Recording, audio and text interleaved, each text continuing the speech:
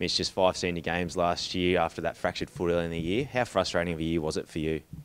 Yeah, I think it was frustrating for everyone, not just myself. But, we put that behind us as a club and also me as well. I've been able to complete pretty much all the pre-season this time around, and so's the group. So we're in much better spot this time around, and we're really optimistic as what holds ahead of us with the pre-season games coming up. It was a while ago now, but was there any key messages that the coaches delivered to you during the season reviews? Yeah, probably the biggest thing was I had to shed some kilos over the off-season. Managed to do that, dropped about 5.5 kilos over my break. So that was probably the most clear message from them was lose weight, increase your running capacity, and I felt like I've been able to tick those 2 boxes. Tell us a little bit about that lost 5 kilos. Has it helped you improve your times and your running abilities? Yeah, it's probably it's helped a lot in terms of my running and all that sort of stuff. But just I think being able to cover the ground a lot more, and I feel fresh. I feel energetic. Although it was pretty mentally challenging over the break, not to eat or drink too much. But I'm reaping the rewards for it now. So yeah, I couldn't be happier. How do you think that sets you up for the 2017 season?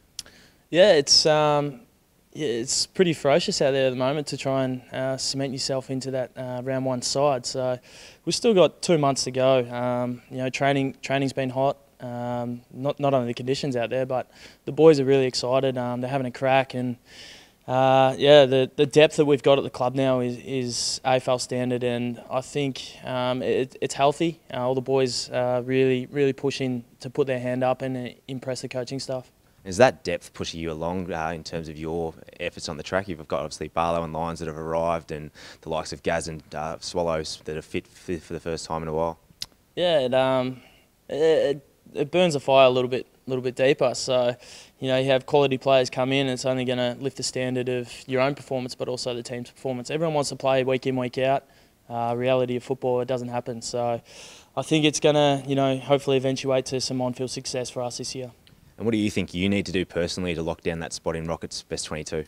I think the first thing was to lose the weight and, get rid of that perception that I'm too heavy, can't run. So I think I've been able to do that so far, but now it's just about executing my skills under fatigue and staying involved in games longer. So that's something I'm working on this pre-season as well, and we've got a couple of months to finish that up. Just finally, you were spotted at Magic Millions on Saturday. Did you pick a winner? Nah, I picked a couple early, but as the day wore on, my bets got worse and worse. Thanks for your time, mate. No worries, thank you.